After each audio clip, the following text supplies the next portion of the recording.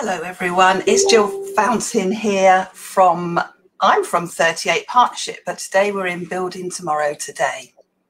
And today I'm very excited. I've got Claudia Rickard here. Now Claudia is known as the English therapist.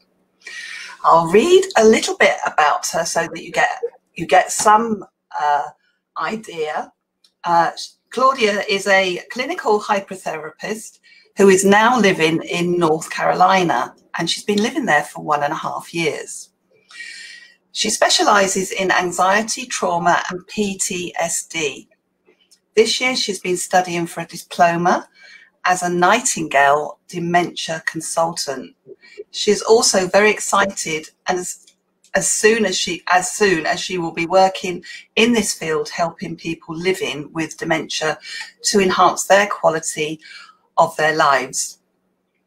As it's been proven scientifically that hypnosis, I nearly said that wrong, can help people regain their cognitive abilities. Nightingale Dementia Consultant, Claudia, you must be thrilled to bits. Yeah, I'm very, very excited. Yes. So, but I'm not allowed to work though until December the 2nd. Well, I actually have got my exams and last evaluation on December the 1st. But yes, I'm very excited. And it'll just be amazing to be able to help people living with dementia to improve their quality of life. And let's not forget, it's their carers as well, and the families, because actually we work with the whole team. And we do an agreed shared action plan, and so yeah, so it's I'm very excited about it. It's such an area in demand as well, isn't it? If you can find the right people to work with, it makes such a difference to the whole family and friends unit. Well, Jill, there are every 3 seconds somebody worldwide is being diagnosed with dementia. Wow. And wow. It's not just because people always think it's more the elderly that get it. It isn't. There is young onset dementia. People and children can have it. There are 100 different types of dementia. Wow, really? So I will be able to help with from children all the way through to, as I said, the seniors. But I know, and it's terribly sad when children have it, because sadly they do eventually pass away. It is really sad, and they generally get it at, say, about 9 or 10. And really? I've never heard of childhood or children dementia. I've heard of it as young as 30s, mid-30s. Shocking, but I've never heard of it in children. It's called Batten's disease, and it can take a long time to get it diagnosed, because people, the doctors, they think it's always something else, because it is so very rare. Yeah. But it does happen. Wow. Good morning, good afternoon. We've got, or good morning, which time zone you're in. We have got a Facebook user who says her grandmother has dementia, and it's very sad. If you want to go to StreamYard in Facebook and just click the settings, we'll be able to see who you are. But please keep posting any questions in between times. So you're going to start this in December, or you're taking your final exams in December, is that right? Yes, and straight away, it's already, I'm getting my website, a new website launched, ready to go. But even right now, I've got some wonderful things that will help carers. It's on my website right now. It's called a trauma relief kit, which is on www.claudiarickard.com. There's a trauma relief kit, and on that it actually covers anxiety and panic attacks. So because we've got to remember, the carers, they're losing sleep because they constantly might be worried that their loved one might be and people call it wandering, and it's not necessarily wandering. To that person with dementia, they are walking with purpose somewhere, right? Be in their reality. And there's an awful lot of things that I can talk about, but I'd be on here forever. Well, we would. And I really would, and I can talk about this forever, I'm afraid. But one of the things that is on my this trauma relief kit, there's 3 MP3 recordings of my voice. I don't sound like this when I'm doing therapy. I actually sat and listened to you yesterday, Claudia. We were just for the listeners and the viewers. We were sat chatting yesterday. It was supposed to be a 10-minute chat. It wasn't a 10-minute chat, but in between that, I did download Claudia's MP3. For MP3 or MP4? Did you say? It's MP3. MP3. Yeah. And I played it last night, and it is wonderfully soothing. Thank you for that. I've actually got the website on my screen, so if I might be able to do it. I don't know. Let me see. Let me just show everybody what we're talking about. I'm okay, but I'm not that okay with this. But if you come onto Claudia's website here and go through to your free trauma, am I in the right area, Claudia? Yes, that's right. Yes, your free trauma relief kit. Yeah. If you come through to that area there, and you'll see you do have to put your name and your email address in, but my word, it is worth it. It really is. So that's what it looks like when you go through. And have you got any tips for us along the way, Claudia? I've always got tips. So absolutely.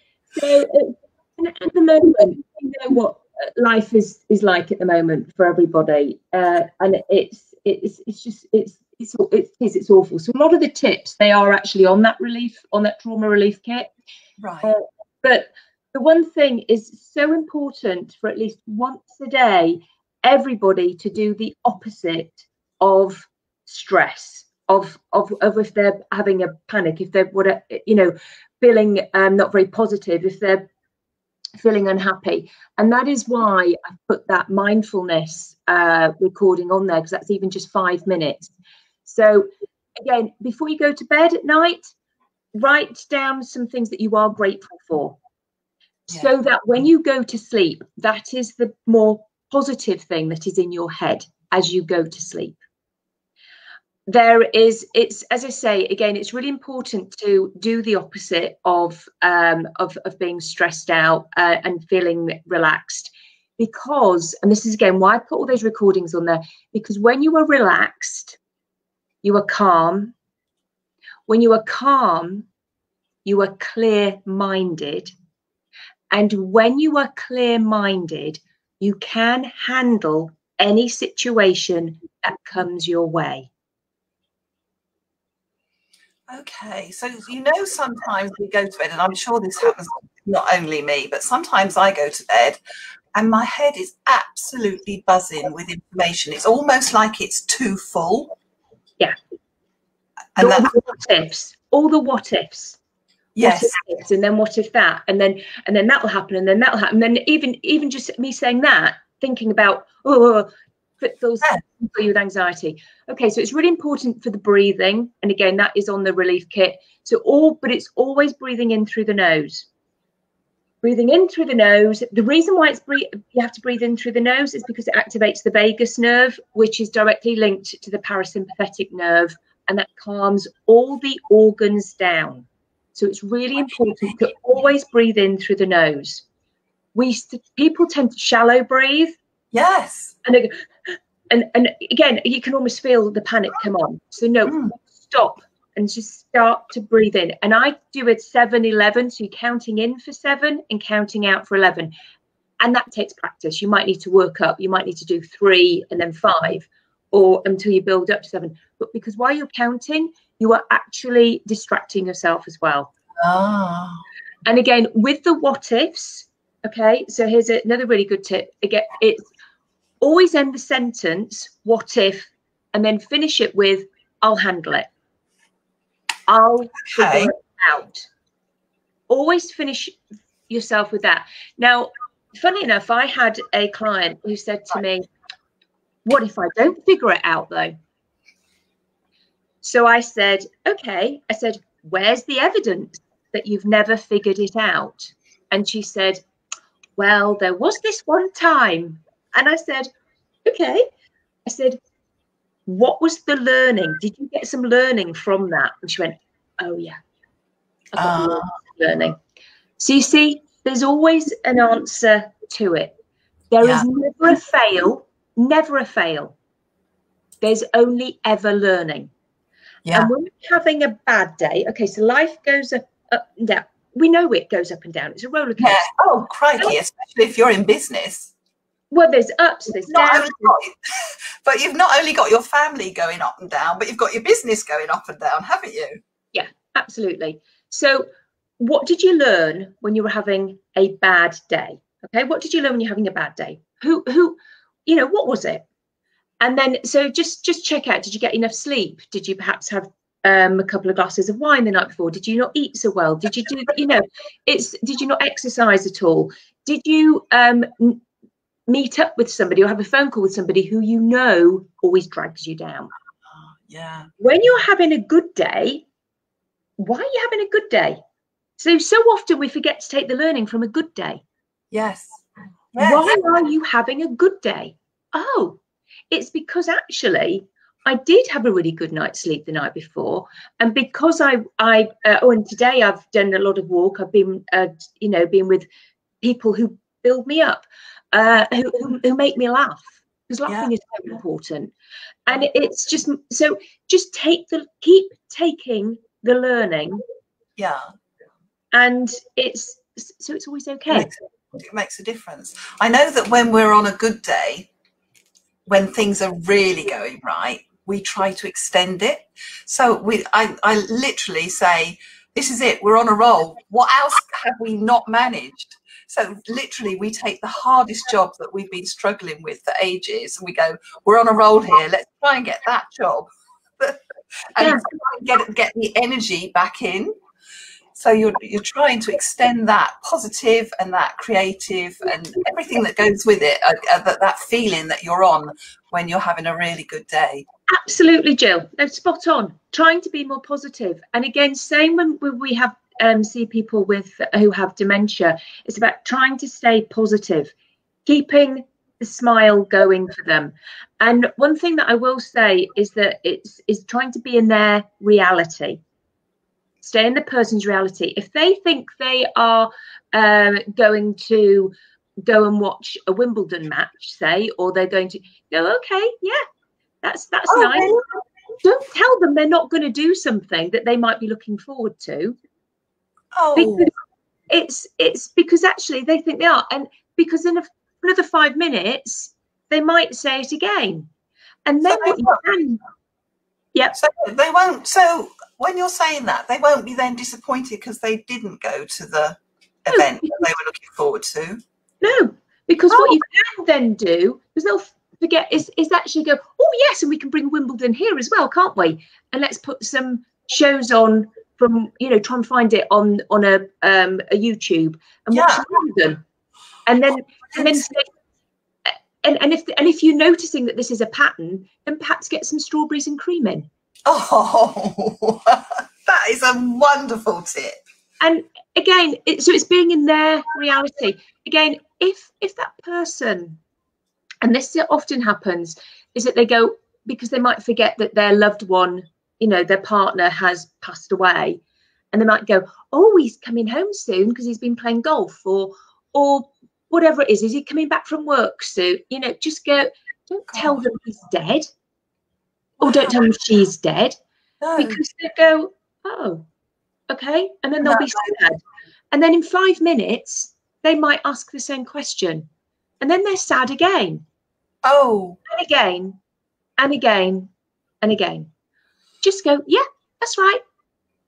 Oh wow, that is wonderful. And if at some point, Jill, they actually say, oh, I've got that wrong, they're dead, aren't they? Okay, because sometimes they flip in and out. Yes, okay? And then go, and then you can say, you know, yes, Mum, but it's nice to pretend sometimes, isn't it?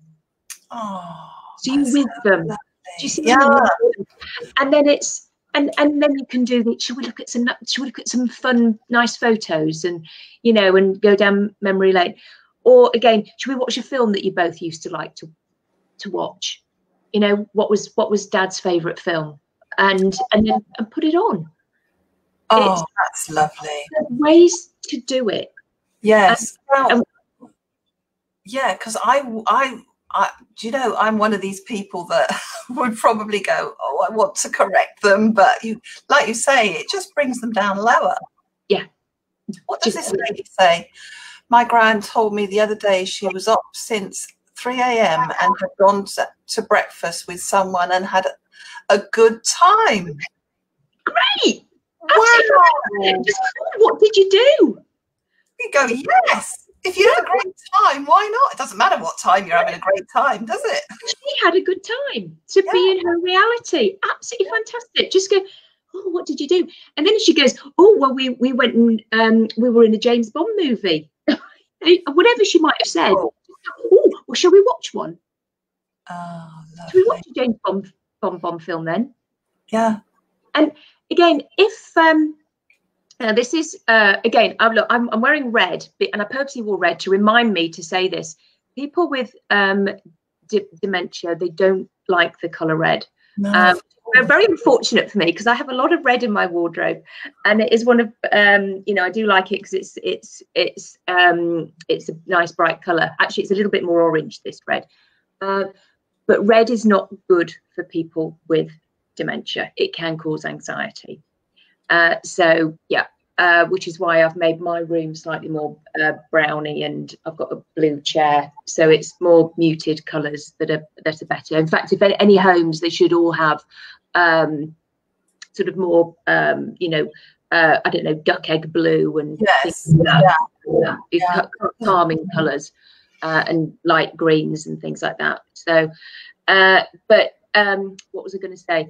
There's being in their reality is really important. Absolutely. So yeah, that's wonderful. That's such good tips, because you know, with so many people having this within the family unit, then we sometimes just don't know how to cope with it. No, it's a learning curve for everyone, isn't it? And but what people might like to know is how do we prevent? Prevention is always better than cure, and really and truly, Jill, we need to look after ourselves. Okay, everybody needs to look after their exercise, diet, lifestyle.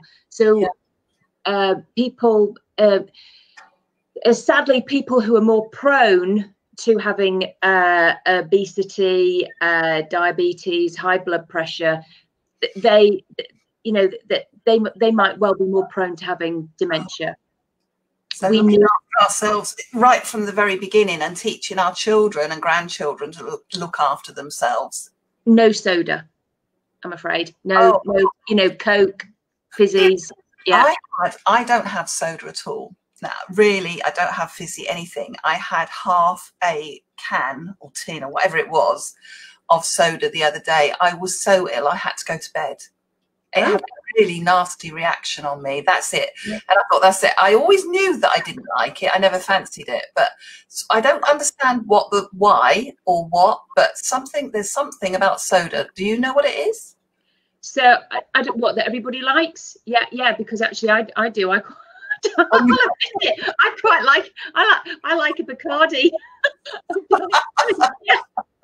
Caffeine free, but yeah. So I was like, when I heard that, I went, you know. Oh. Well, if you said to me, don't drink wine, I'd probably. Yeah, I know. Oh no.